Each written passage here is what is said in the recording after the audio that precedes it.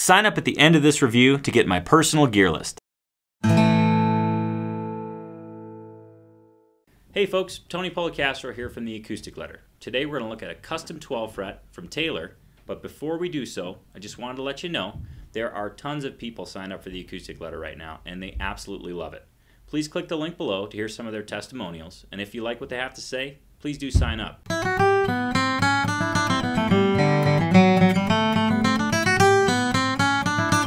On to the Taylor Custom 12 fret. This one has a bit of a story. I gotta tell it to you. So earlier in the year, in March, Levi here and I went out to Taylor to take the university, learn more, see how they made guitars, and pick out some custom woods. This guitar is a result of our finds. And my hair was much shorter then, it's longer now, but that's not the subject of this particular review. We're going to look at a Taylor Custom 12 fret that we designed. What we have is a Euro spruce top, ebony bridge pins, bone saddle, beautiful ebony rosette that matches the ebony binding.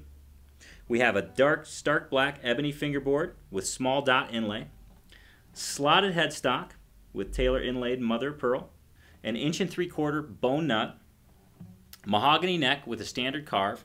We have beautiful Ivoroid button slotted headstock tuners, again on that mahogany standard carved neck, and an absolutely gorgeous piece of Macassar ebony. This is a piece that we hand selected when we were out in Taylor in March, and lo and behold, here it is, a guitar. So I just got done picking woods at the Taylor factory. It was fairly quick, but I had in my mind exactly what I wanted. I was thinking a small body guitar, incredibly responsive, kind of built for fingerstyle, ragtime, alternate tunings, that kind of thing. So we chose a really killer piece of Macassar ebony back and sides. There's lots of planes here, way more here than in Montana. Some Macassar ebony back and sides, and we also chose a Euro spruce top, which will add some really cool responsiveness to it. It'll respond to a really light touch and make those alternate tunings come out incredibly well. So we're really excited to watch this thing go through the process. Got to finalize the little details, but all the hard work is done so far.